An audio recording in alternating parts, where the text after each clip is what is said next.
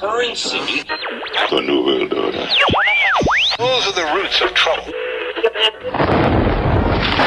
I imagine that right now you're feeling a bit like Alice, tumbling down the rabbit hole. Let me tell you why you're here.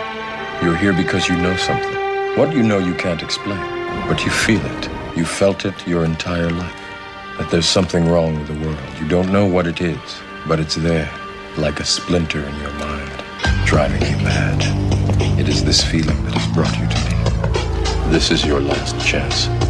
After this, there is no turning back. You take the blue pill, the story ends. You wake up in your bed and believe whatever you want to believe. You take the red pill, you stay in Wonderland, and I show you how deep the rabbit hole goes. All I'm offering is the truth, nothing more. For we are opposed around the world by a monolithic and ruthless conspiracy that relies primarily on covert means for expanding its sphere of influence, on infiltration instead of invasion, on subversion instead of elections, on intimidation instead of free choice, on guerrillas by night instead of armies by day. It is a system which has conscripted vast human and material resources into the building of a tightly knit, highly efficient machine that combines military, diplomatic, intelligence, economic, scientific, and political operations. Its preparations are concealed, not published. Its mistakes are buried, not headlined. Its dissenters are silenced, not praised. No expenditure is questioned, no rumor is printed, no secret is revealed. But I am asking your help in the tremendous task of informing and alerting the American people. And now, welcome to another episode of Down the Rabbit Hole. Here's your host from federaljack.com. It's Popeye. Ladies and gentlemen, welcome to another live edition. It is November 26th, 2012. A couple days after Thanksgiving, 4 days after the 49th anniversary of the assassination of President John F. Kennedy. And I originally was going to do something else tonight, but because of the reaction I got to my broadcast the day before, Wednesday night, the 21st, and because of the reaction I got to the 12-hour Kennedy assassination special that we aired on Thanksgiving from noon to midnight, I wanted to air some extra stuff that I was not able to fit in there, because believe me, there's a ton more info and audio and stuff that I didn't get a chance to present on either of those 2 days, because honestly, 24 hours of solid broadcasting about this wouldn't be enough time to get it all out there. So I listened to my English, God, that's horrible. You could tell I went to public high school. I received a bunch of emails as well. Jimmy did, and I know Ryan got an email, and a couple of the other hosts, as well as we got calls on the call-in line where, and by the way, people, we do have a call-in line. I'll get the number in a second because I don't remember off the top of my head, and I'll give it to you, but you can call in and leave comments and stuff. But people were calling in about the JFK special, and they were emailing and stuff. And they were really, even comments on Facebook, and they were just super excited that somebody out there had donated, 12 hours of time to covering it, because apparently it's almost like the JFK assassination wasn't even a blip on the radar this year. I know it fell on Thanksgiving, and I kind of had a feeling that was going to happen.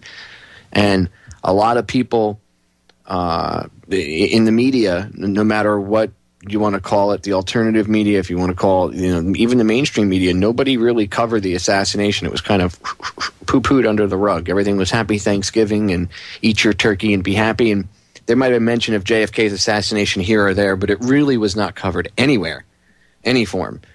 And there was such an overpouring of, or whatever you want to call it, of, thanks for us covering it. I was like, well, I guess I'll just give it another 2 hours, because I do have a ton of other stuff that I had wanted to air, and I just didn't have enough time. So I figured that I would do a part 2 to last Wednesday's episode, which is what today will be.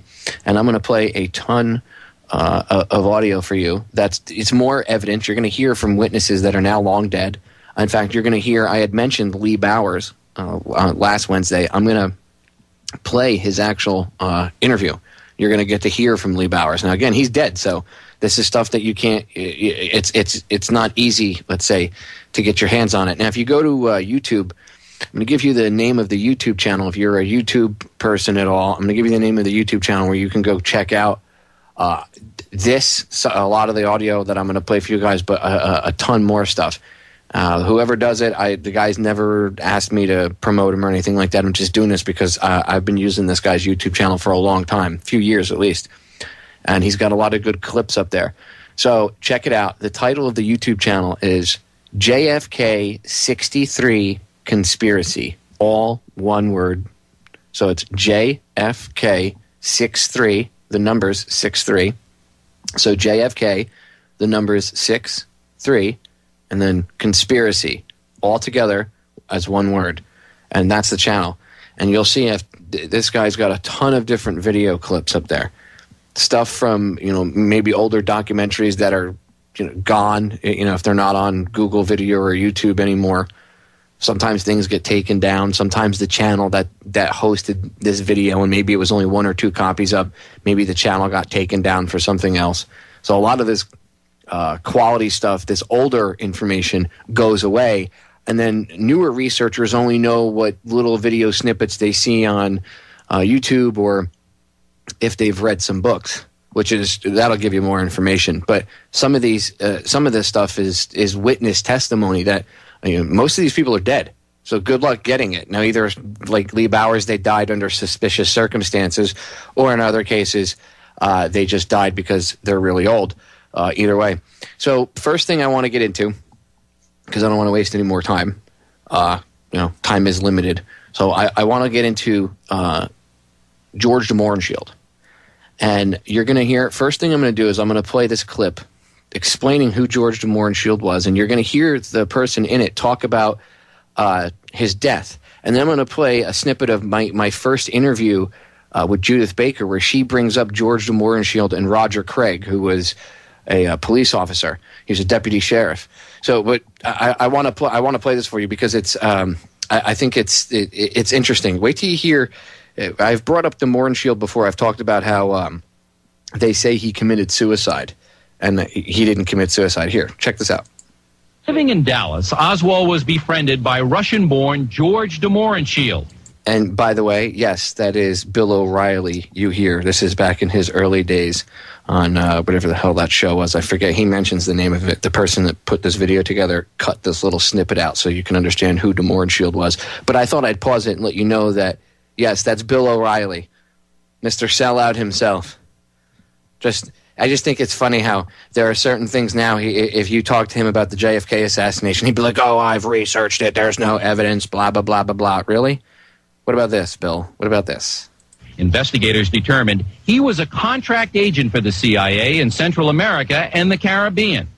In 1977, moments before he was to be interviewed by House investigators, DeMohrenschildt blew his brains out with a 20-gauge shotgun. House investigators believe he was a crucial link between the CIA and Lee Harvey Oswald. There is no question that the sealed JFK files are extremely embarrassing for the CIA. House investigators have told Inside Edition that the agency did not fully cooperate in their investigation and that the CIA had final say in the report that the House Assassinations Committee made public. Thus, the public report makes no mention of the CIA's links with Lee Harvey Oswald.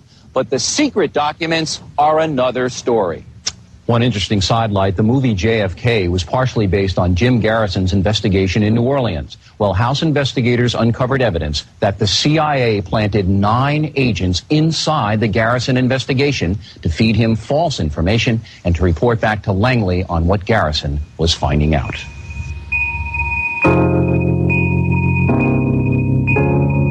What do you think about George DeMohrenschildt. Is there some accurate connection with the intelligence community? Oh, yeah. George DeMohrenschildt was a spy for a lot of different people over the years. He was a quite remarkable man. They picked him up for, they thought he was attempting to assassinate Marshal Tito.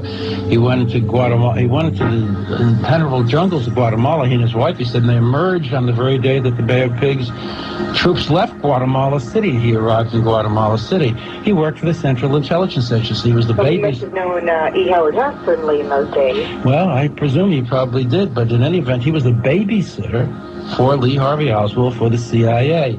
And he was about to be called as a witness before the House Select Committee on Assassinations, and he died the day before he was supposed to call. I went down there for the coroner's inquest. It was quite interesting because the district attorney... What happened was this. DeMohrenschildt was staying at a home where his daughter lived. His daughter was staying with a very wealthy woman in Florida. And this woman, it's kind of like a Columbo movie, and this is before the days when people had videotape recorders. And she went out, this woman, to play a bridge tournament. But she wanted to have a record made of some soap opera. So she said to her domestic worker, here's an audio tape recorder, just put it on and record the sound of this television soap opera. And so the tape recorder was playing, and then you hear the bullet, the shotgun explode. The shot that killed George DeMohrenschildt. They claimed he committed suicide. But if you listen to the tape, you hear this. You hear a little noise, you hear silence, and then you hear beep, beep, beep, beep, beep, beep, a little more noise, and then you hear the shot. The beep, beep, beep, beep, beep was a security system on medium mode. One mode is if it's on fully armed, if anyone opens a door or window, a siren goes off and the police are notified. On another mode, it's off entirely. But on the medium mode, it goes beep, beep, beep, beep to show that someone has opened the door and come into the house. Just before DeMohrenschildt was shot, that's what happened. And I talked to the district attorney when I listened to that tape. I was down there just before the coroner's inquest, and I said, does that sound like someone came in the house? He said, we're not going to go into that. And I said, why? I said, do you understand why this is bigger than all of us? We have to do what we have to do. I said, I don't understand that. And he said, well, listen, you can't speak at the coroner's inquest. You're just going to be a spectator. I said, I know that. And so he played the tape and told the coroner's jury, a cross-section of the folks in the area, that this was a suicide, etc. And this woman on the coroner's jury said, that beep, beep, beep, beep, that sounds like my security system. That means somebody apparently went into the house. He said, we're not going into that. And so they ruled that it was the suicide. That was the end of that. But I think there's some very serious questions as to whether he was murdered. And then here's an audio snippet of when I was talking to Judith Baker about this. This is from the first time I interviewed her, and she brought up George DeMohrenschildt's death and what you just heard, and she brings up Deputy Sheriff Roger Craig. Some of the stuff, that you've gone through, well, not seen it, but, read about it and researched it, and it's just incredible. And it lines up with everything else that anybody else that, was involved with JFK. Like Roger Craig. Poor Roger Craig's body, if you look at his autopsy, he's got scars from head to foot, the poor man. And I talked to Roger Craig's nephew, and there's stuff that has come out that Roger Craig's nephew has told me that people don't realize Roger Craig, they say, shot himself with a shotgun when he had all these revolvers handy, right? Okay? The shotgun is a clue. You have George DeMohrenschildt being shot with a shotgun, okay? And you've heard about the beep, beep, beep, haven't you? The beep, beep, beep? Okay. No. What is that? Well, what it is they say that George DeMohrenschildt killed himself, just before he was supposed to testify to Congress, right? To Gaten Fonzie. See, I've got too much in my head. It was Gaten Fonzie coming in 4 hours to interview him, and he had followed his card, and suddenly he's dead. Fonzie, being an honest HSCA investigator, but when you hear the tape, and that they always talk about this tape that you can hear the gunshot on, proving what time it happened, that nobody was there, blah, blah. In the background, you hear beep, beep, beep, beep, beep. You know what that was? It's the intrusion alarm, meaning that somebody had come in through the, So they actually caught the alarm going off. And they had the balls to say, dude, he just shot himself. Yes. Unbelievable. Yeah. Unbelievable. Yep. You can look that up on the internet. Oh, now I'm going to go look that up because I didn't know about that. I knew George DeMohrenschildt had supposedly shot himself. Yeah, well, if you're going to look it up, you're going to Google, DeMohrenschildt, so that. And that's the clip I just played. And what's interesting is I've seen evidence that the FBI had been monitoring DeMohrenschildt too. And I know that the like you heard the original story where they had been recording the soap opera or whatever it was, and that's why they didn't know that would make more sense as to why it was going on in there. But it wouldn't surprise me if the FBI did in fact have his place bugged, because the FBI is the Federal Bureau of Intimidation, and when you research a lot of these murders of witnesses to a lot of these different things, whether it be the JFK assassination, RFK's assassination, whatever, a lot of times you'll find that people involved were FBI agents. They themselves were the murderer. Now, Roger Craig, if I remember correctly, was one of the first guys on the scene there.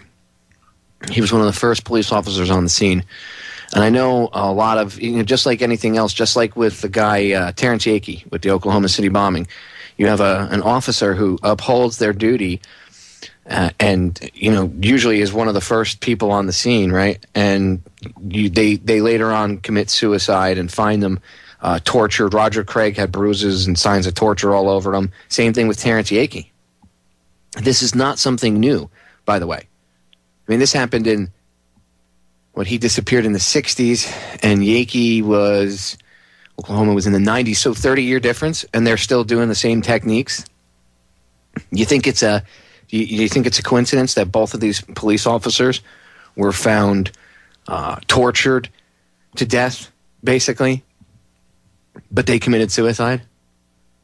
And it's always they committed suicide. You just heard two separate people talking about how there's an audio recording of the beep, beep, beep, which is the alarm system in DeMohrenschildt's house. And even the lady in the court, you heard the part about the lady in the court that said, hey, on the jury, well, that sounds like my alarm system. We're not going there. Well, why not? This guy just killed himself? Yep, it's all clean cut. So is there really justice? Are you being told the truth then? I mean, if they're packaging this thing up, by definition, there has to be a conspiracy then, right, to cover it up. So if there's a conspiracy to cover it up, then there must be a conspiracy to have pulled it off.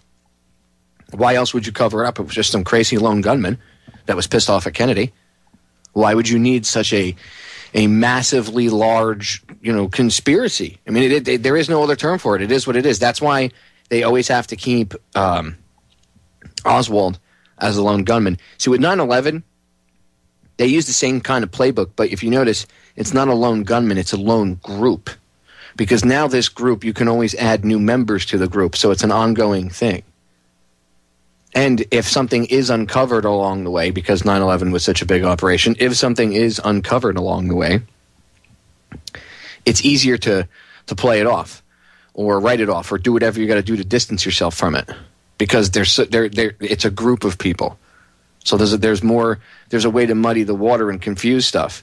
You can still say the term, it can be argued that I guess technically it is a conspiracy. Even Cass Sunstein has admitted that the government's own story is technically a conspiracy theory, because it's 19 guys with bin Laden conspiring in a cave with a laptop to take out these targets in New York and Washington, right?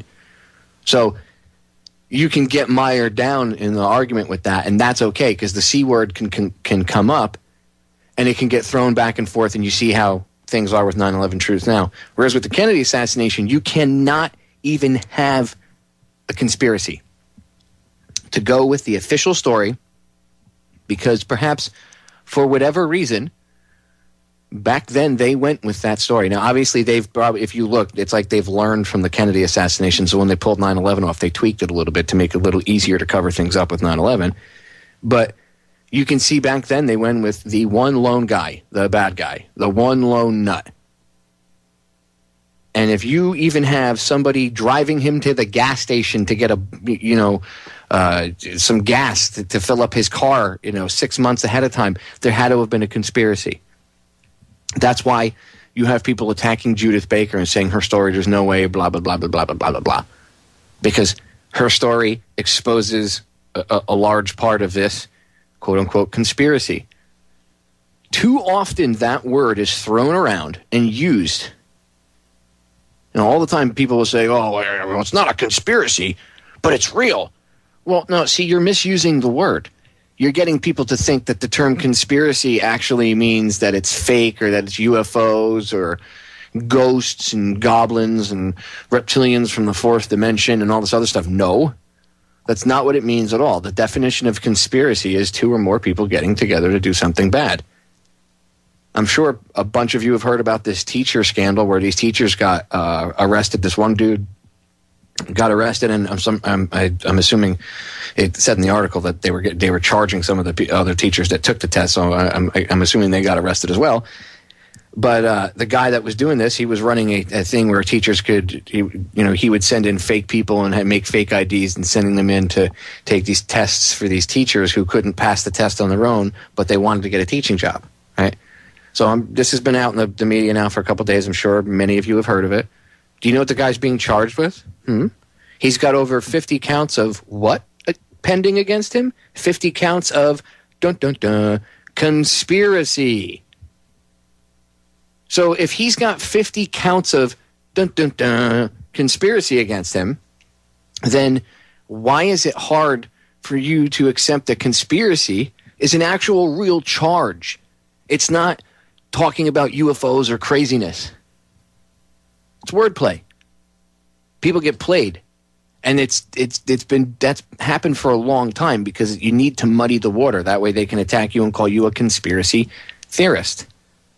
And, it's all labels, right? It's to marginalize people. And Tim has a promo here on the network about conspiracy theory. And he says in there, it's a magic phrase. It is.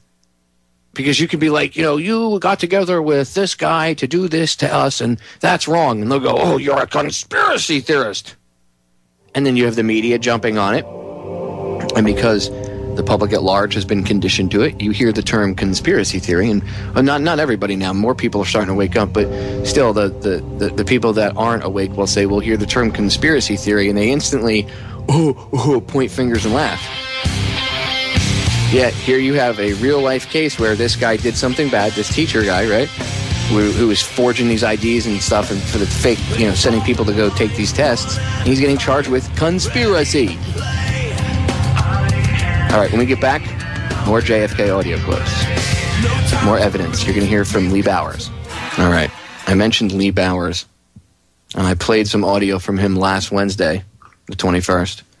Talking about his death and how he had come back. He'd been missing for like a day and a half. He came back and he was missing a finger, and then he was in a mysterious single car accident shortly after that. Well, I'm not sure. I don't exactly remember what year it is. We'll say sometime it was between like 63 and 66 because I think he was dead by 66 if I remember correctly. So we'll say between 63 and 66 sometime. Mark Lane interviewed Lee Bowers. And so people get a little bit of reference to who he is. Bowers was in a 14-foot tower inside the railroad yard behind the picket fence area. So he would have been behind the picket fence. So he would have seen the guys standing behind the picket fence taking the shot. And when the interview you're going to hear with Mark Lane, he describes 3 cars which came into the parking lot shortly before the assassination. And he tells Lane about 2 men who were near the picket fence and describes something that happened there. He says something, I remember in the video, he says something got my attention, a flash of light or smoke. And then he describes sounds of, gunfire. And this, again, he's dead, so it's hard to hear this again. That's why I'm glad I was able to find it's hard to find some of the testimony. It's why, again, the YouTube channel I mentioned, I'll give him a shout out again. All one word, JFK, the number 63, conspiracy. So JFK 63 conspiracy. Check him out on YouTube. There's a ton of great stuff there. And it's not easy. Sometimes this stuff gets scrubbed for whatever reason. Again, people have it uploaded to a channel, and the channel gets hit for some other reason, and boom, it goes away. So if you can, rip this, because this is some pretty impressive information. This is Lee Bowers Jr. being interviewed by Mark Lane. Check this out. Operated, which is a real estate land development company. And where were you employed on November 22nd, 1963? At that time, I was employed as a tower operator for the Union Terminal Company. And where were you at about 12:30 that day? I was at the south end of the terminal, the tower building, rather looking down toward the terminal and observing the motorcade, as was everyone else in the area. Could you tell us what you heard and what you saw from about 12 noon until the time that the shots were fired? Well, for some time that morning, since perhaps 10 o'clock in the morning, we had the area pretty well sealed off, and the policemen had been stationed on the triple underpass as well as other strategic corners in the area, so that there was very little traffic moving into this area at this time. This is a dead-end area which is used primarily for parking. After 11 or 11:30, there was practically no movement in the area whatsoever. However, about 12:10, give or take 5 minutes, there was a car which entered the area and probed around for some time. This car was a 59 Oldsmobile station wagon with a out-of-state license. It was muddy, as if it had just come in off of the road from some area where it was a red, sandy area. It was occupied by one male who spent 3 or 4 minutes in the area looking it over, and then, as he found out, left by the entrance, which is the only way in and out of the area at that time. Not too long after that, perhaps 5 or 6 minutes, a car of a totally different description, also occupied by one male, entered the area. Now, this man performed a similar action, and he toured down around the area, probing to examine the exits, and seemed at one or more occasions to have a mic or something resembling such an instrument up to his face.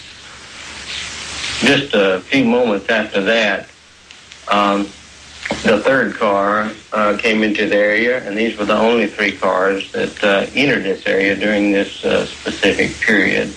The third car was a 61 or 2 Chevrolet. This car was muddy all the way up to the windows, as if it had just come in off the road. It had an out-of-state license identical to the first car of the series.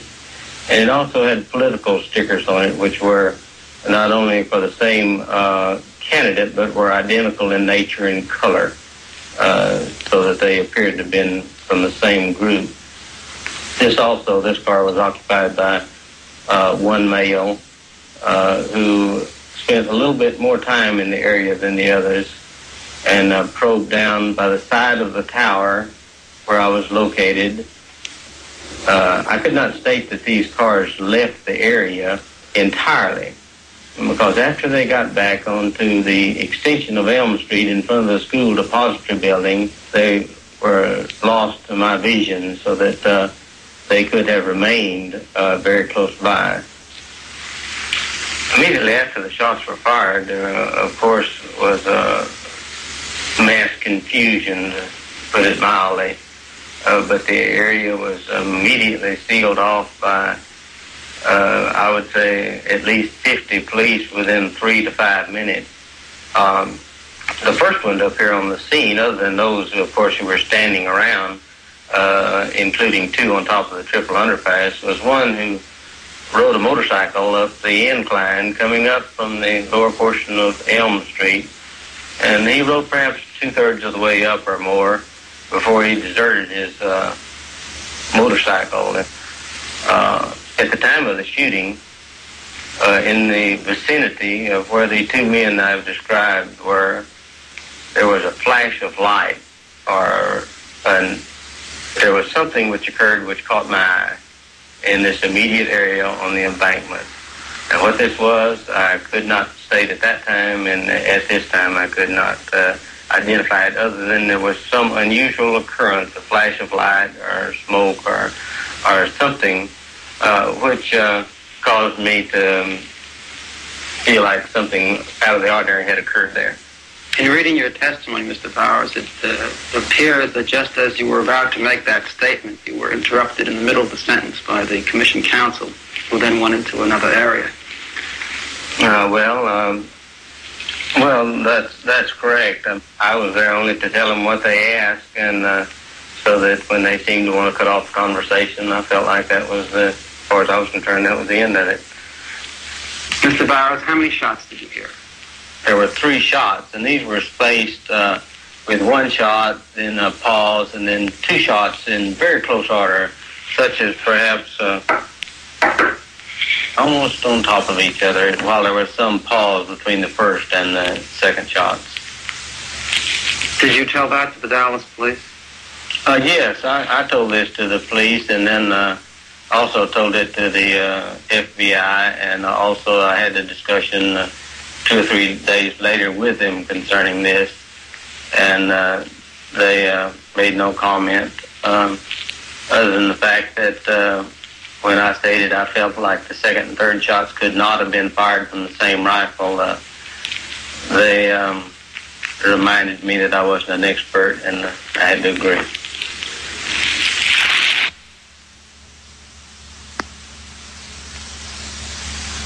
It says 3 months after our interview, Lee Bowers was killed in an accident. So 3 months after that interview, that what you just heard, he was killed in his single car accident, which you'll find that happens a lot. Interesting. Hallmark sign of getting rid of somebody that knew too much. You're a witness, you stand in the way. And if you really... if you really want to look into this, you want to see how many people died. Again, I talked about the article. I have a copy of it up on federaljack.com from Penn Jones Jr. And he wrote an article about all the people that died, and he's got a list of all the, a lot of the people. This was up to that period. I can only imagine what it is now if you went back. But there's a lot of people that, after the assassination, started showing up dead for various reasons under mysterious circumstances, which happens quite often. Okay, next up, more witness testimony. James L. Simmons. James L. Simmons stood atop the triple overpass with fellow workers S.M. Holland, who I'm going to play next hour. You're going to hear his testimony, and Richard C. Dodd. In this interview with Mark Lane, Mr. Simmons described seeing a, quote, puff of smoke coming from the picket fence area. And he was never called to testify to the Warren Commission, even though he spoke to the FBI. Just more witness testimony for those that don't believe that there was any gunman on the grassy knoll. They think it's a joke. Listen to the people that were there. We are in Mesquite, Texas, in the home of James Leon Simmons, a car inspector for the Union Terminal Railroad. Mr. Simmons, how long have you been employed by the Union Terminal? I've been employed by the Union Terminal 11 years. Were you a witness to the assassination of President Kennedy? Yes, I was standing on the Elm Street overpass at the time of the assassination. Were you there alone or with others? There was a group of employees from the Union Terminal at the time, and 2 Dallas policemen.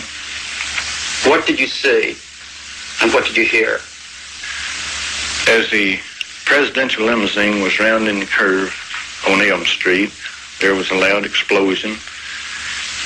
At the time, I didn't know what it was, but it sounded like a loud firecracker or a gunshot. And it sounded like it came from the left and in front of us, towards the wooden fence. And there was a puff of smoke that came underneath the trees on the embankment. Where was the puff of smoke, Mr. Simmons, in relation to the wooden fence? It was right directly in front of the wooden fence.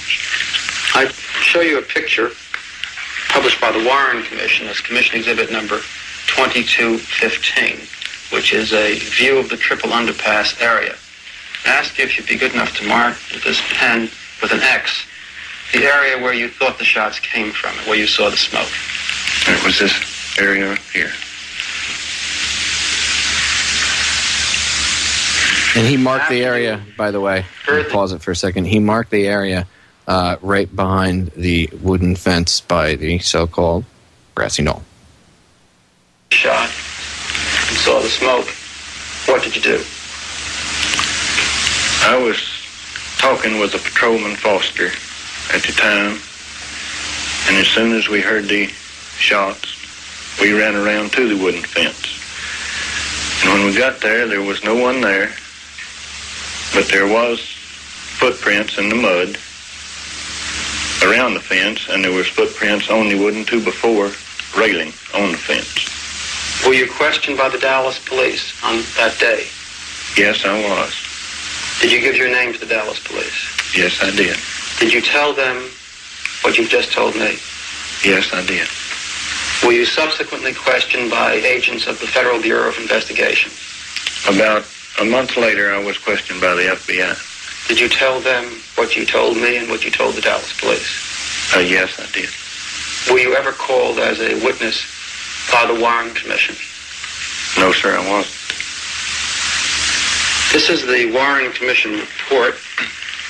Back of it has an index of every person who is referred to by the commission. Is your name present there?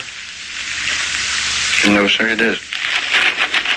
I think it's rather curious that you had such a fine view of the whole Dealey Plaza area, and you were among those who saw smoke coming from evidently behind the fence, and yet you were not called by the commission as a witness. Well, I always thought it peculiar, but I thought that's the way they did business.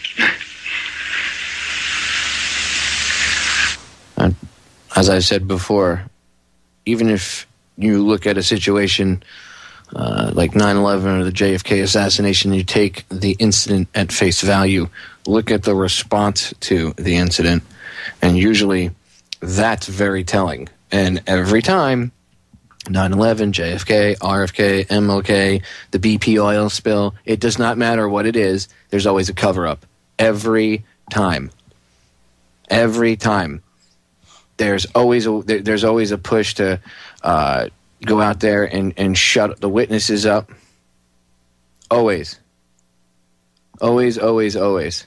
You never, ever, ever, ever, ever, ever see something like this go down, and there's not this huge cover-up to deal with what happened. Now, if there was nothing nefarious going on to begin with, then why the need for the cover-up?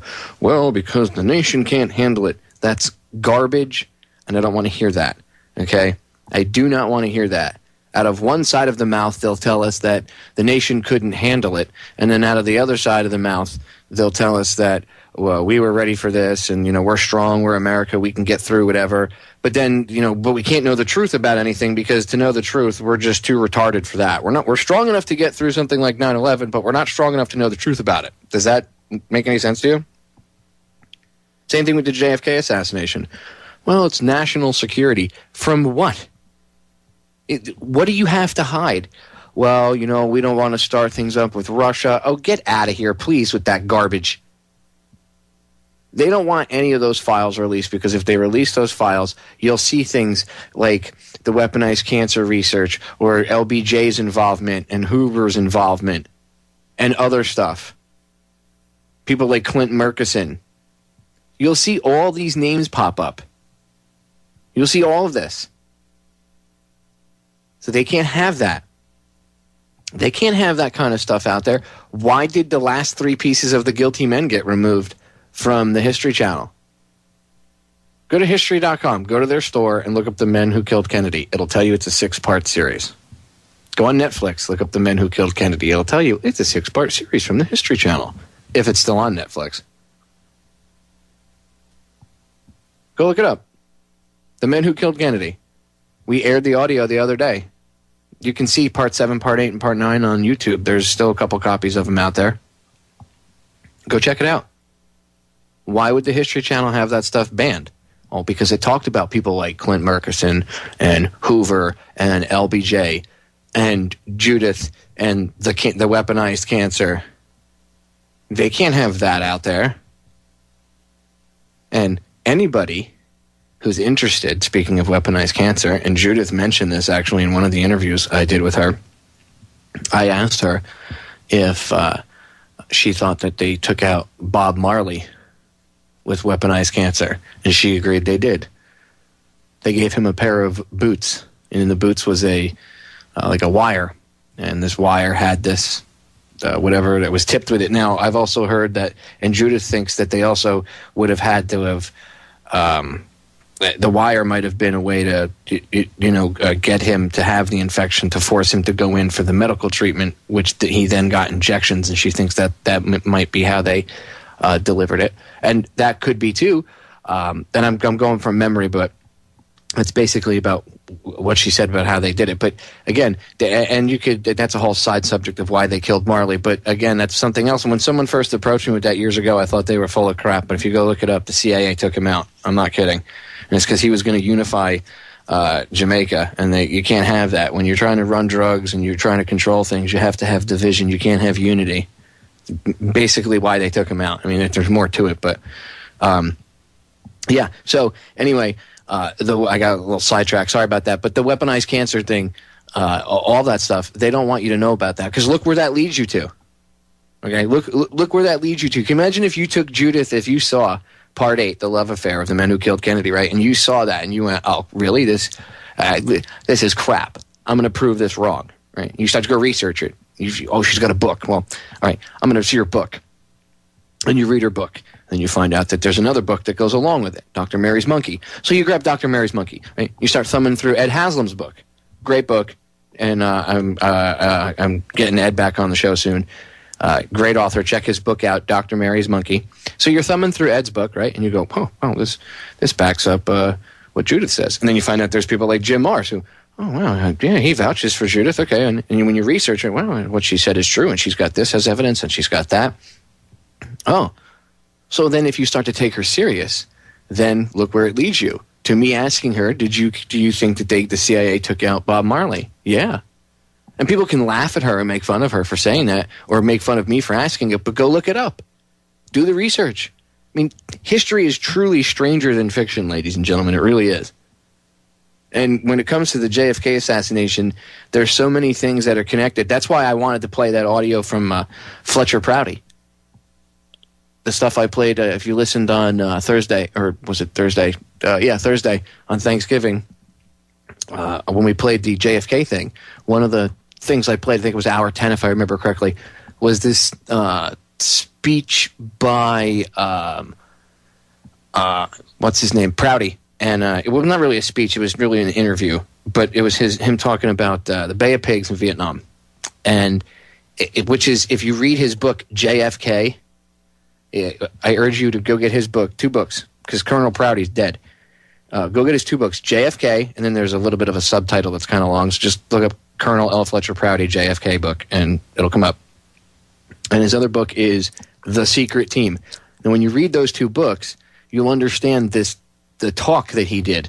And I'm going to air it again soon for everybody, because I think it's pretty cool that Colonel Prouty can come back to the airwaves from beyond the grave to still impart his knowledge out onto the masses.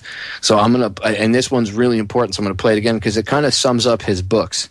But you need to actually go get the books to, understand a more in-depth, or understand it more in-depth, I should say, as to what he's talking about. But he talks about the Bay of Pigs. He talks about all that. And that's one of the reasons I played that, because all this stuff ties together. The JFK assassination, there's so much more to it than some crazy guy shot him from behind 3 times with a crappy rifle. It's not that simple, especially considering the head wound came from the front, right? The kill shot right into the front of the noodle. And they say that came from behind. Oswald would have had been hanging out the window by his tippy toes and swinging about 4 feet over to the left. It doesn't work that way.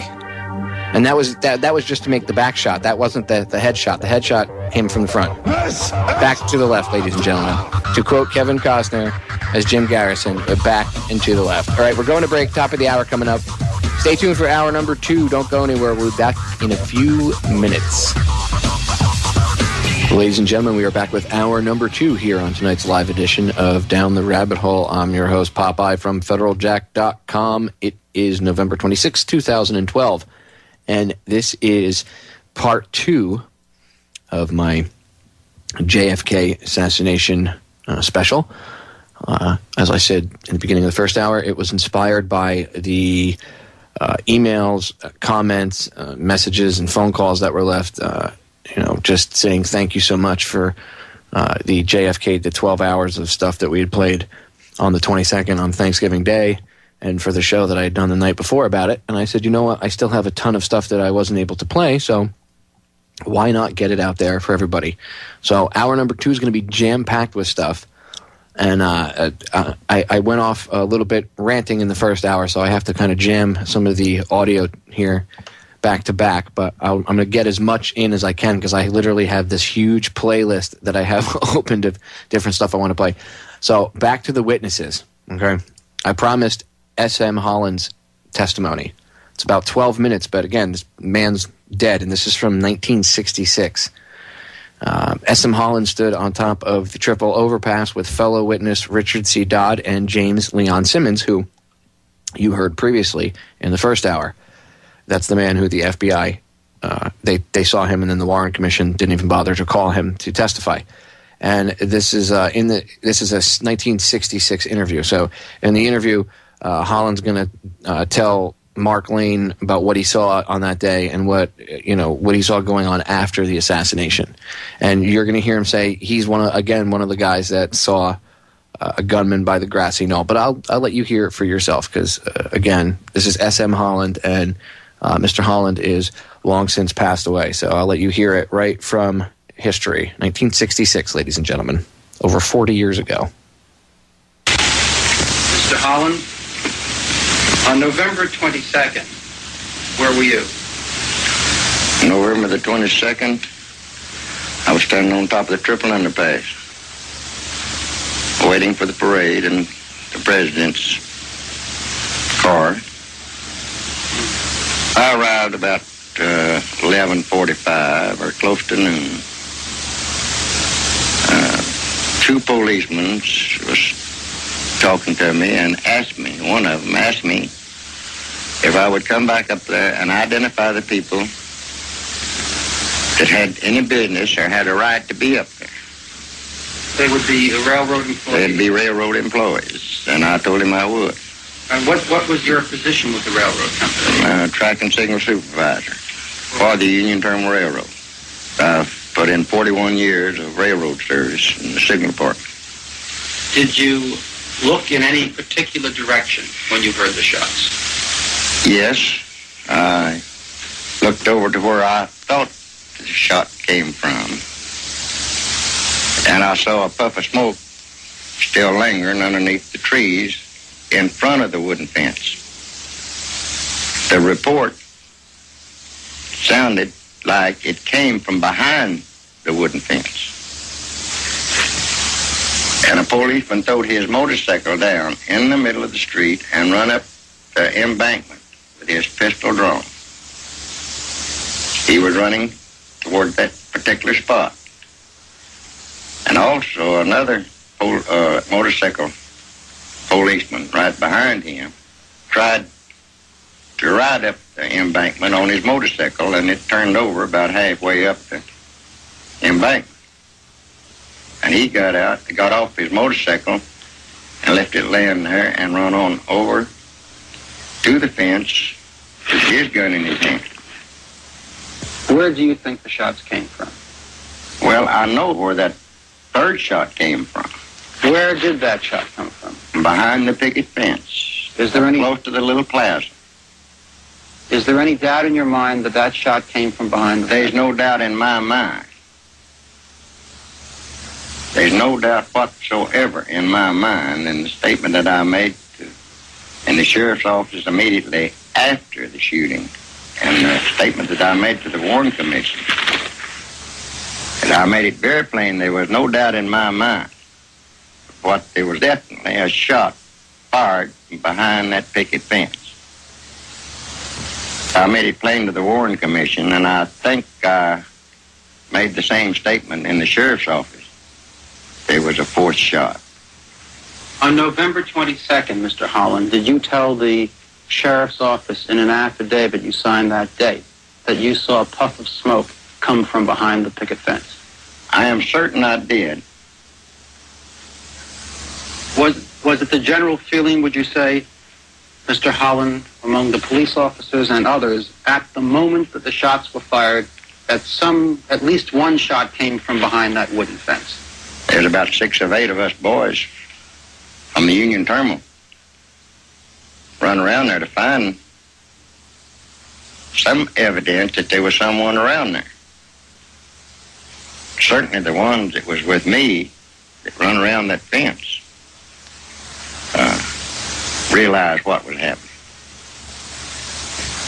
They told me the same thing that I told you, that there was definitely a shot fired, and they saw the smoke.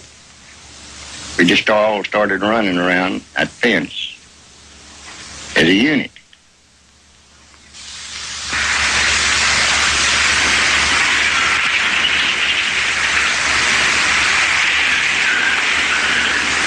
Is this the exact spot you were standing on November 22nd, Mr. Holland? That's correct. This is the exact spot that I was standing November the 22nd, waiting for the parade.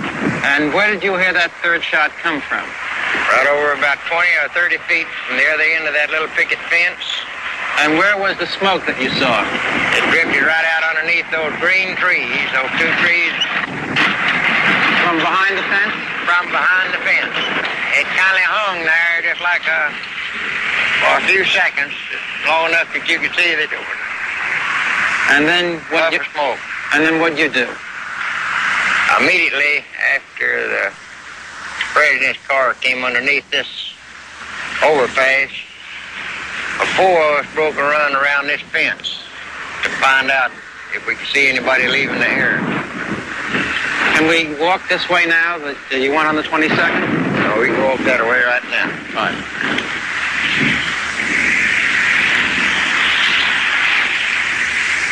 Now they're walking towards the grassy knoll area. And they're actually literally walking right up to where he said he saw the puff of smoke come out, which is by the fence. We were trying to see what we could see, and this was the direction you walked on the 22nd. This was the direction. We made this right turn.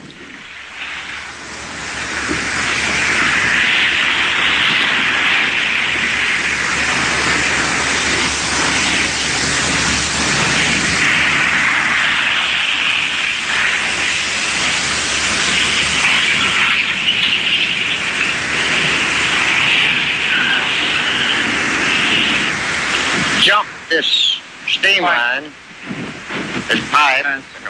One man right behind me jumped, and another one jumped right on top of him. Fell on top of him? Fell on top of him. Yeah, he's right at the picket fence. And they're walking through the yard. There were more cars here on the 22nd than there are today? Let me pause this for a second. They were bumper to bumper.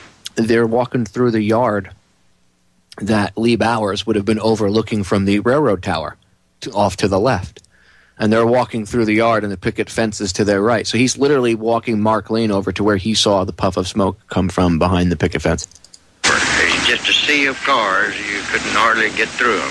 We were jumping over the bumpers, over the hood of the cars to work our way to the spot that we saw the smoke and heard the shot. And then we came up to the wooden fence. Mr. Holland, did you remain behind here for a while when the police officers were searching the area? Approximately 15 minutes before I had to go back to my office. There was about 40 or 50 people around here searching. And what did you find here? A lot of footprints behind this car, mud on the bumpers.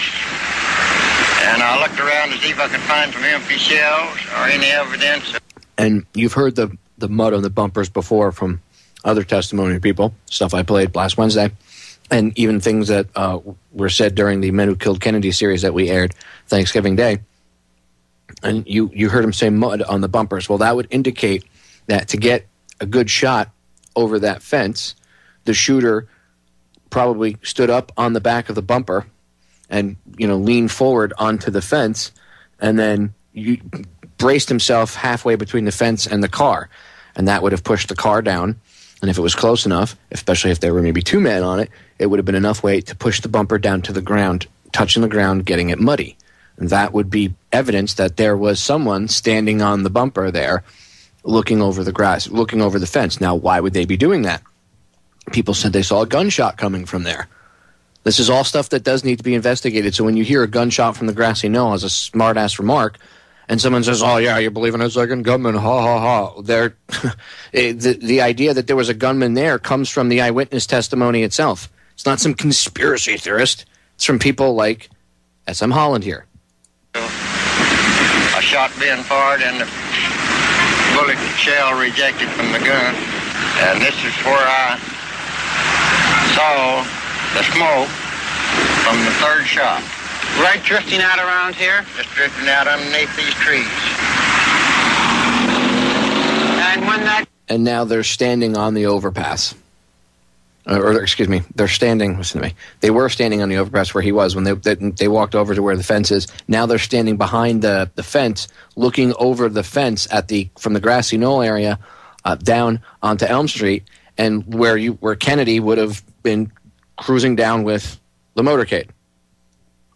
Shot hit the president as he passed by this lamppost. Did you see the effect of the shot upon the president? Well, it knocked him over to his left, down in the car. Away from here. Away from here. Hear what he just said? Knocked him over and to the left. Back and to the left. Back and to the left. But of course, who was it? Ted...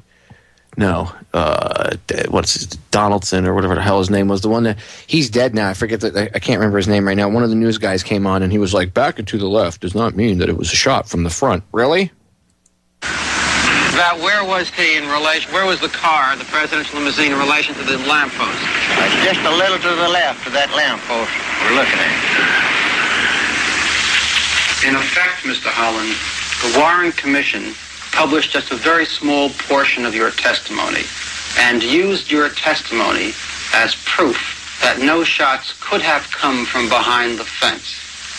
Did they accurately and fairly use your testimony? They are wrong, because my testimony, and I made it very clear, that there was a fourth shot fired, and one of those shots came from behind that picket fence. And there's no doubt in my mind, and never will be, because I was on the spot. I saw the smoke, heard the report, and saw the smoke from behind that fence.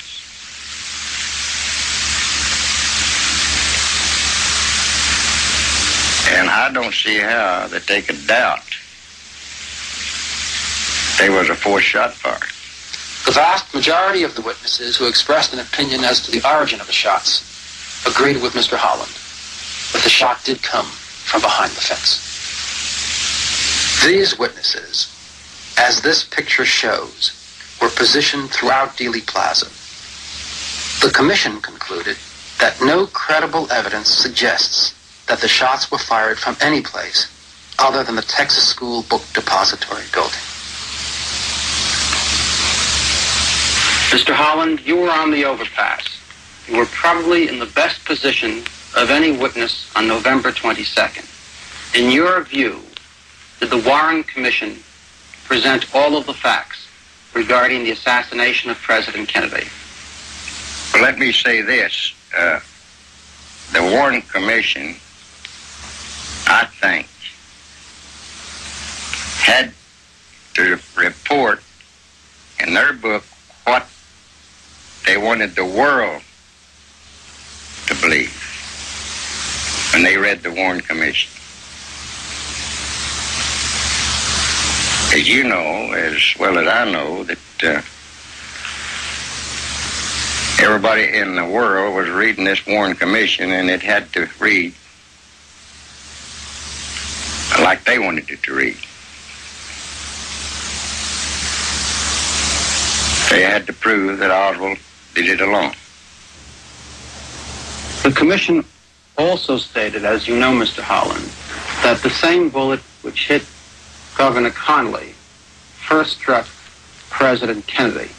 Based upon what you observed from that position just above the street on the overpass, is that possible? No. No, that Warren Commission is in error on that, because I was an eyewitness to that, and I know that the same bullet that hit President Kennedy did not hit Governor Connally. The first bullet, the president slumped over, and Governor Connally made his turn to the right and then back to the left. And that's when the second shot was fired and knocked him down in the floorboard. And it would have been impossible for him to turn had the bullet hit, the same bullet hit him that went through the president's neck.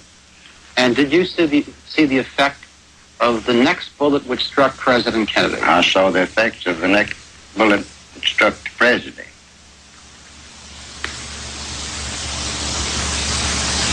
Because it flipped him over almost on his stomach and the side of his head, and his head was laying on the edge of the seat.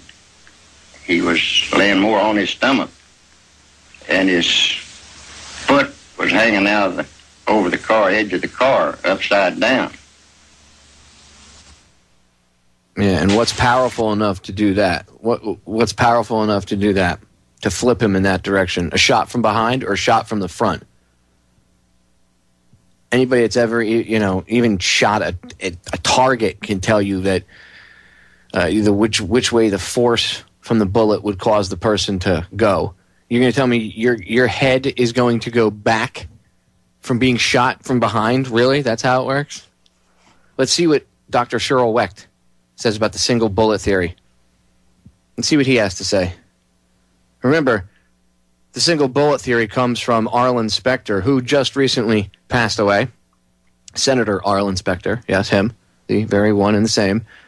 And the back wounds, the wounds to Kennedy's back, were altered to fit with the government's official theory by none other than Gerald Ford.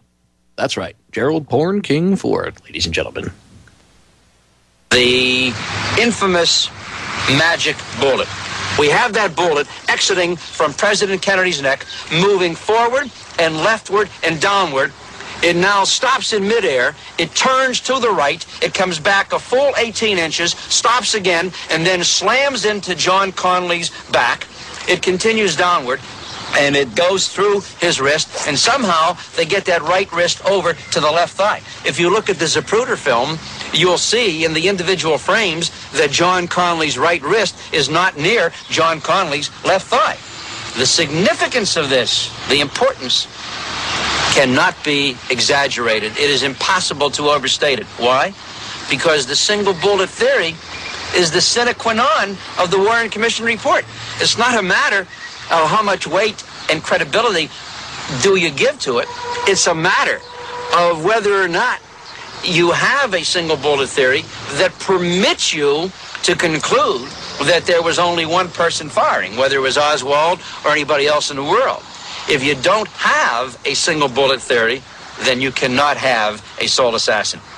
And if you move to that point, then you're into conspiracy by definition.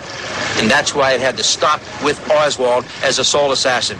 And that's why they came up with the single bullet theory. There's no question in my mind that that 26-volume set should be taken from the shelves of all the libraries where they now rest in the United States from nonfiction and placed in the fiction shelves along with Tom Sawyer, Huckleberry Finn, and Gulliver's Travels. That's where they belong. And you wonder why they tried to destroy. Well, they did. They went after Dr. Cyril Wecht because this guy just crapped all over the Warren Commission report. And he is I got to give him credit. He stuck by his story, even though these people turned his life upside down and went after him, the powers that shouldn't be. They went after him career-wise and stuff, he still stood fast his story, never backed down. So kudos to you, Dr. Cyril Wecht. And he's right.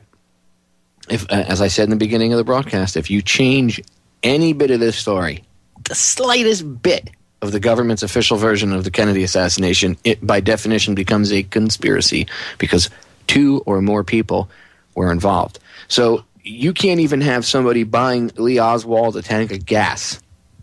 Can't, because if they gave him money to finance him in any way, shape, or form, they could be connected to a quote-unquote conspiracy. So every lead had to be shot down.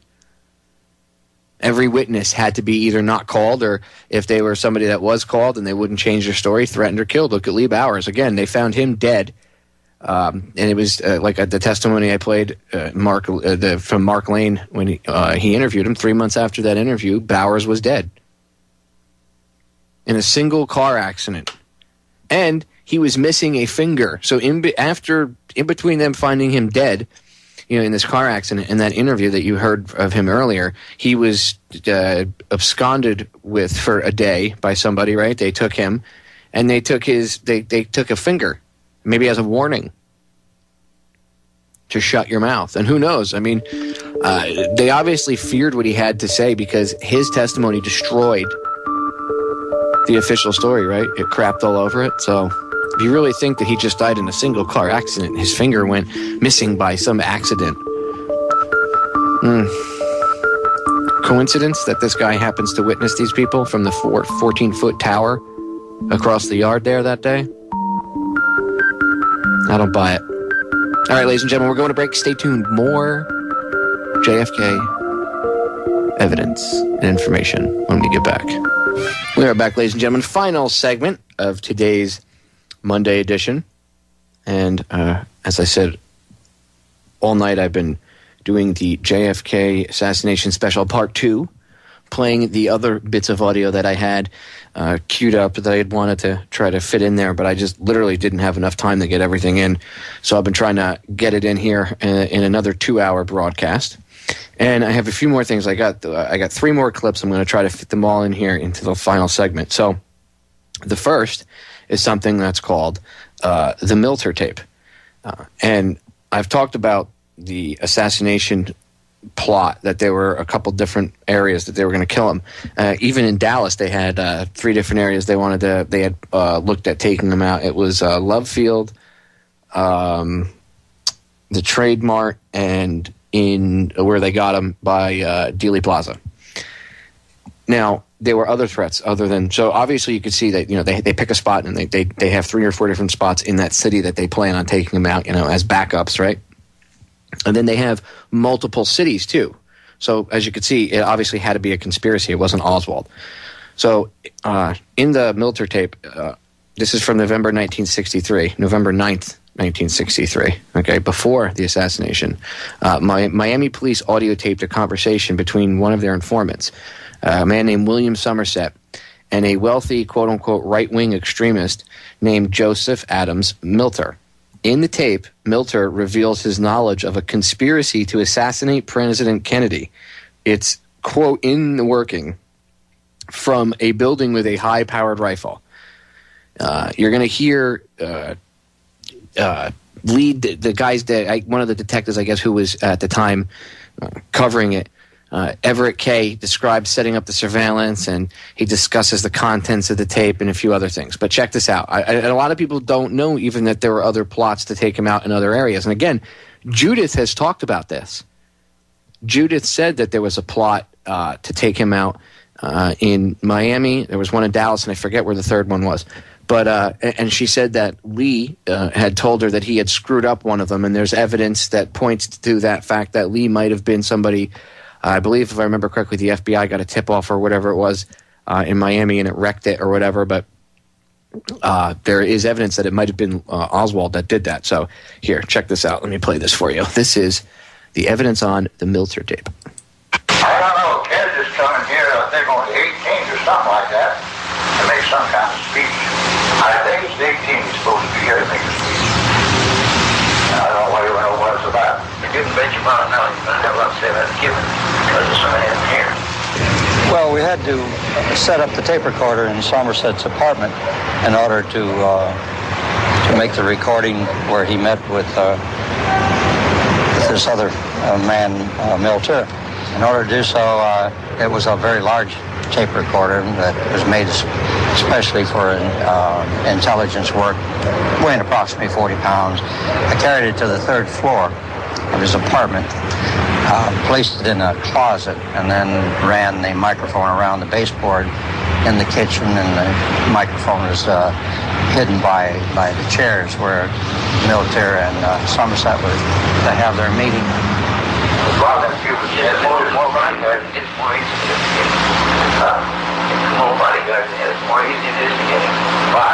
He just said the more bodyguards he has, the easier it is to get him. I hell, you figure the best way would be to get him from an office building with a high mark rifle. You think he knows his apartment? Sure he does. Sure he does. And they're going to really try to kill him. He just said, are they really going to try to kill him? And he said, oh yeah, it's in the working. I mean, get this Kennedy, I'll tell you, it's going to be a hard process, I believe. Now, you may haven't figured out to get him. You may have figured out to get him office building now, but I don't know how them Secret Service, they never cover all the office buildings and where he's going. Do you know whether they do that or not? Well, if they have any suspicion, they will, of course. But that suspicion, the chance are they will. And he just asked him if he couldn't make it out. He said, aren't they supposed to cover all the office buildings? What do you remember me playing from Colonel Fletcher Prouty? And he said, if there was proper Secret Service protection of the president, they would have come down here and they would have checked out all those buildings. That's standard operating procedure. And this guy's saying, well, without suspicion, the chances are they wouldn't. Without suspicion, that's their job. So why wouldn't they do it? More evidence that they stood down.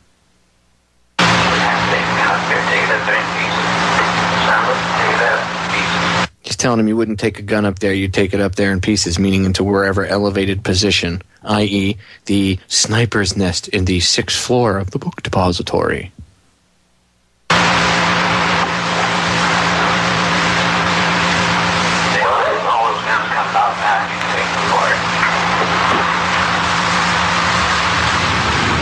Astoundingly, the conversation came up that this man wanted to know how many people that President Kennedy had that was his look-alike that went with him. And our informant wanted to know why, and he said, well, there was plans to assassinate him.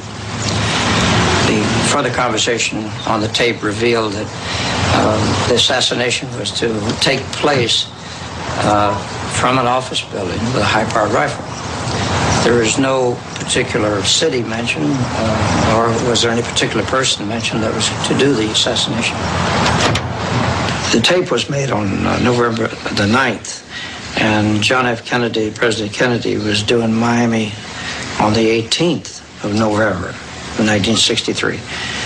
So the close proximity of the tape being made and his visit made quite a few changes in the security. They changed the motorcade, and I believe that he was helicoptered, and rather than have a motorcade, additional men were secured. Everyone was made aware that there may be a problem, so there was a drastic change in the procedures. He wasn't as accessible in this city as he might have been in the past. Boy, if that Kennedy gets shot, we got to know where we at.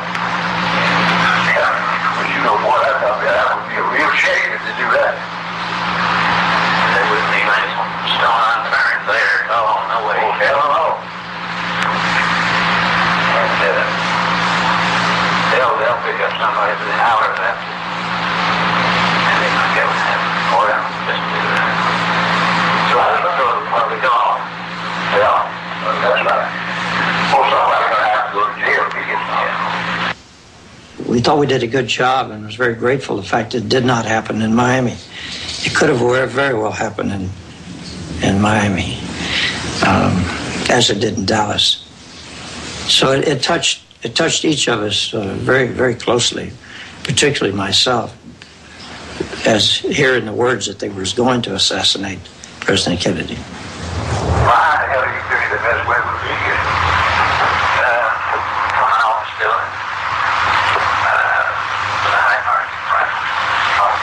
They're going to really try to kill him. So, oh yeah, it's in the working. And it says the Secret Service PRS sent copies of the Milteer threat to field offices in Atlanta, Philadelphia, Indianapolis, Nashville, Washington, and Miami. Now, a lot of people don't even know that there was more than one threat. They just, obviously, if there was, then, you know, what does that tell you? If there was another threat in another city, then obviously it wasn't some lone crazy gunman that was pissed off and wanted to kill him. And of course, the evidence of this stuff has been buried and everything else. It doesn't surprise me one bit. It shouldn't surprise you either, ladies and gentlemen. Okay, 2 other pieces of audio I want to play. There's a big bone of contention, okay, when it comes to the JFK assassination. And that is that one of the reasons that he was killed was he was going to pull out of the Vietnam War. And a lot of people don't know that the Vietnam War, actually the first person killed, the first American killed in Vietnam in the Vietnam War was in 1945. You don't believe me, go look it up. But, and the North Vietnamese were using weapons, old World War II era weapons that were American weapons against our own soldiers. Go look that up too. Anyway, the Assassination Records and Review Board have documents that prove that JFK's Vietnam pullout was real. And there's a little tidbit of audio, and you're going to hear, in the beginning, you're going to hear this piece, part of the interview, and you're going to hear Donald Sutherland and Kevin Costner talking. It's part of the little interview between these two from the movie JFK where they met in Washington. Well, Donald Sutherland's character is Colonel L. Fletcher Prouty, who I've played the audio here before. So, you know, see how it all dovetails together? All right, let's listen to what they have to say. Because there's a lot of people that say, no, Kennedy wasn't going to pull us out of Vietnam. There's no way, blah, blah, blah. That's conspiracy theory. Well, here's some information. Tuesday, the 26th of November, the day after they buried Kennedy. Gentlemen, I want you to know I'm not going to let Vietnam go like China did. I'm personally committed. Lyndon Johnson signs National Security Memo 273, which essentially reverses Kennedy's new withdrawal policy and gives a green light to covert action against North Vietnam, which provoked the Gulf of Tonkin incident. Just get me elected. I'll give you your damn war. When Oliver Stone and Zachary Sklar wrote the script for the film JFK, they integrated into the film a large amount of material on Kennedy's attempt to withdraw from Vietnam during the period 1963 to 1965. Much of this material came through the mouth of Donald Sutherland as he portrayed Mr. X, who Stone later said was modeled on former Air Force Colonel Fletcher Prouty. Prouty presented an abundance of material demonstrating that many months before the assassination, Kennedy had decided that the war was lost, that the intelligence community was deceiving him about what was really happening on the battlefield, and that the United States had to withdraw. The political problem was that Kennedy had to cloud that fact with reports that the war was going well enough to be turned over to the government of South Vietnam. And the complete withdrawal had to be after the 1964 election to ensure that he would not be attacked for losing Vietnam, which is what would have happened if an immediate and complete withdrawal would have taken place. Stone and Sklar were attacked by pundits from both the left and the right on this issue. The review board has now classified some new records on this issue, and all these records substantiate what Stone and Sklar had put into the film. In May of 1963, Secretary of Defense Robert McNamara had a meeting in Hawaii with approximately 60 other members of the team involved in supervising the war in Vietnam. This was called the SecDef Conference. McNamara had several of these to be briefed by as many people as possible on the ground in Vietnam as to how that war was going. This was the last meeting. In the record of that meeting, Item 2, Comprehensive Plan, Republic of Vietnam, Subhead D, plan to withdraw 1,000 U.S. military personnel from Republic of Vietnam by December of 1963. In a long memo labeled Top Secret, there's another record. It reads, "The program currently in progress to train Vietnamese forces will be reviewed and accelerated as necessary to ensure that all essential functions visualized to be required for the projected operational environment, to include those now performed by U.S. military units and personnel, can be assumed properly by the Vietnamese by the end of calendar year 1965. All planning will be directed towards preparing Republic of Vietnam forces for the withdrawal of all U.S. Special Assistant units and personnel by the end of calendar year 1965. Now, what's interesting about this next document is that it's in December of 1963, December the 2nd. And this is, of course, just about 9 or 10 days after President Kennedy is dead. This concerns Mr. McNamara getting reports from the Joint Chiefs and from Major General Krulak on the situation in South Vietnam. It reads, "The Secretary also requested that he be informed at each Monday meeting as to what has been done during the previous week to advance action against North Vietnam. The Secretary indicated that he believed that there was an urgent need for the development of a plan to place increasing pressure on North Vietnam." So in other words, from the accelerated decrease in forces and the withdrawal under President Kennedy, in just a matter of over a week, Secretary of Defense McNamara is talking about more action against Vietnam. What is being done in the development of a plan to place pressure on North Vietnam?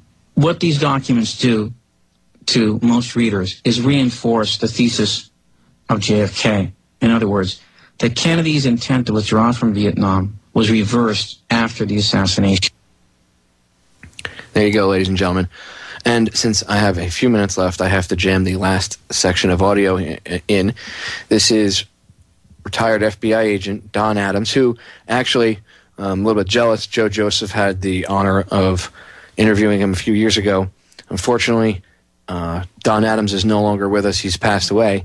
But he was an FBI agent all the way back in the 60s. And coming back up through into now, over the years, Don always said that as he researched more into it, that the Kennedy assassination was a conspiracy.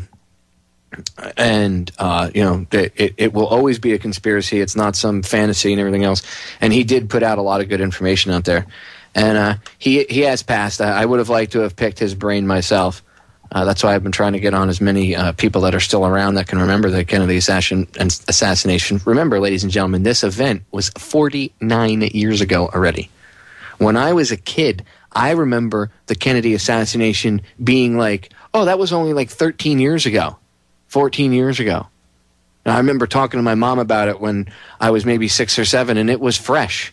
It was like the distance if a child was born around now to 9/11, and they talked to their parents, and they were like 4 or 5 now, and they came up to their parents and said, "Hey, 9/11, Al Qaeda, Bin Laden." The same thing with the Kennedy assassination was for me. It was still very fresh.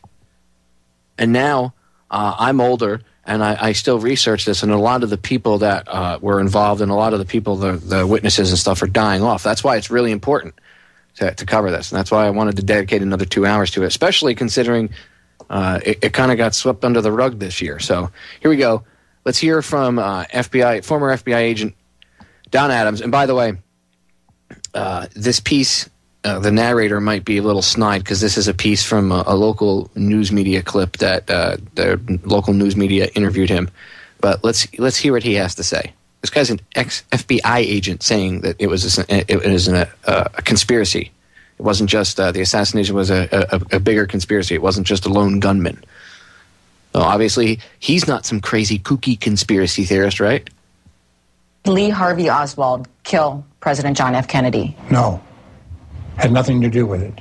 Former FBI agent Don Adams from Summit County says thousands of National Archives prove The Warren Commission was nothing but a bunch of liars. The Korean War veteran entered the FBI September 1962. He was assigned to Thomasville, Georgia, where he began investigating a man named Joseph Adams Milteer. He was reported to be one of the most violent men in the country. A friend of Milteer's, who Milteer was the guy you just heard talking on the tape from Miami that I played. The Milteer tape. That's the same guy.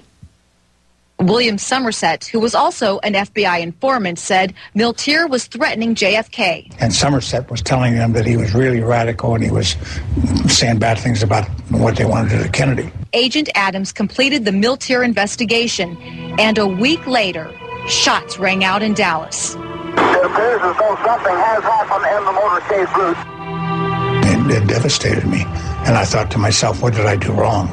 His boss said, find Milteer. I said goodbye to my partner. He never said a word to me about anything about Milteer, that he knew him or anything. Many years later, Don learned that agents contacted his partner, who told them Milteer was in Georgia, essentially eliminating him as a suspect.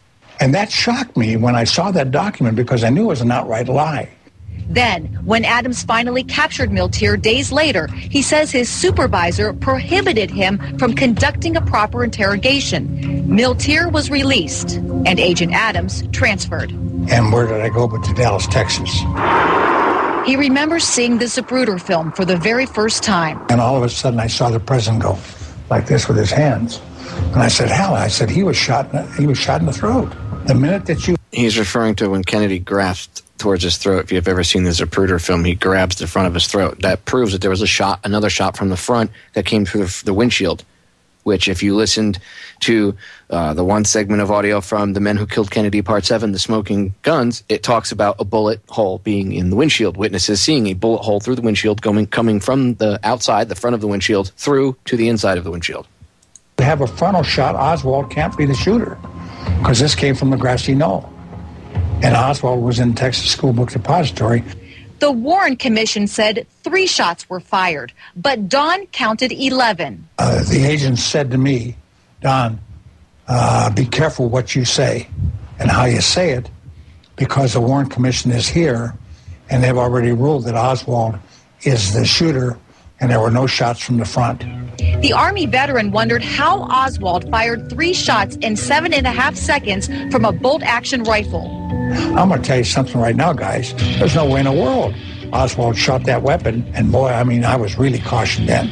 Don eventually retired from the FBI, never thinking twice about Milteer, until 1992, when he saw a picture in this book, which he says positively places Milteer in Dallas the day of the shooting. Joseph Adams Milteer, looking at the presidential car moments before the president was killed. At the National Archives and Records Administration, Don found many reports missing or manipulated, including his file on Milteer from '63. Everything that I had done was gone. Everything was gone. But the most startling discovery was a tape recording captured by Miami intelligence officers November 9th, 1963, just weeks before Dallas. Milteer is talking to the informant, William Somerset. Why the hell you figure the best way would be to get somehow still in the high heart, right? And they're going to really try to kill him. The FBI headquarters and Secret Service both had that tape within days. I should have stopped the president from traveling instantly. But... Well, ladies and gentlemen, we are out of time. There you go. See how it all dovetails together? I guess we're not crazy conspiracy theorists after all. We're conspiracy factualists. Truth is definitely stranger than history. Ladies and gentlemen, thank you for tuning in. Love you all. Special broadcast coming up Wednesday. Tune in. Till then, I'm out of here.